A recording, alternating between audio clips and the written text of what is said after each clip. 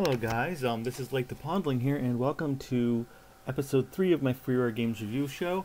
And today we're going to take a quick peek at the Battle for Wesnoth, and we're going to see whether it's worth downloading. So, what is this thing? Well, this is actually one of the better known, I'm going to pull a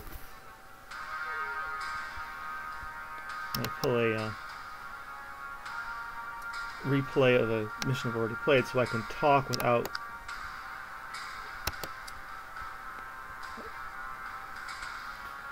not that one, sorry. There you go, this looks good. Alright, so I'm going to load up a random mission that I've already played so I can just talk to you about the game and my opinions and stuff about it. So, the Battle for Wesnoth is a fantasy strategy game. You might not think that goes together, but in this case it goes together rather well. It is not a real-time strategy game. There is one that comes to mind is Glest, but I had trouble getting that one to work. I haven't had it on my computer for a while, so we're taking a look at this one. I've actually played this one a lot more than I did Glest, and I think it's a better game.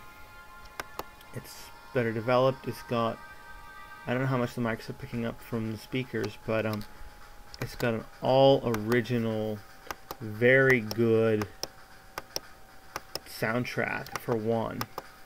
And it's got some really cool, unique features, like, let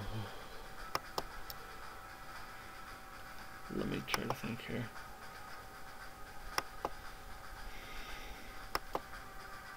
Like the fact that one thing that's interesting and unique is that each of your units are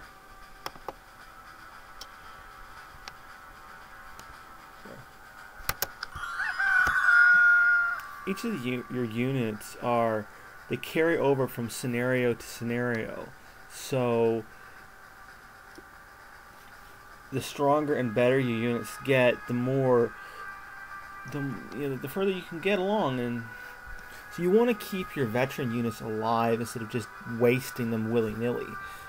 You're going to want those units because there's going to be no way you're going to get through some of these battles with weak first level units. That's just how this game works. So this game is well done. As you can see, the graphics are very nice, especially for a freeware title, which this is a freeware title. It's 100% free, and it's considered one of the best out there. And it's not a hard game to pick up. It's hex-based, so you merely click on the square, and then click to tell your units where you want them to go.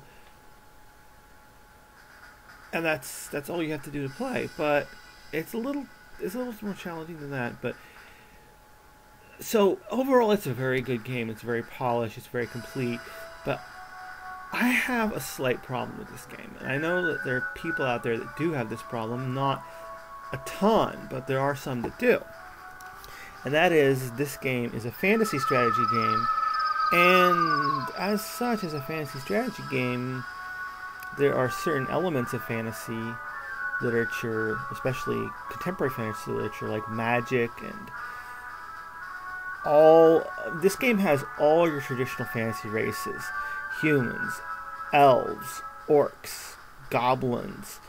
All of them you'll find within the Battle for Wesnoth.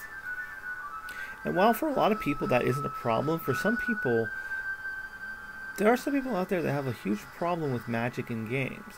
I'm just warning you. And the fact that this is a strategy game and you have characters fighting and battling. So because we're looking at this from the absolute most family-friendly point of view we can, I can't give this game, even though as beautiful as polished as it is, any more than a C rating for those reasons.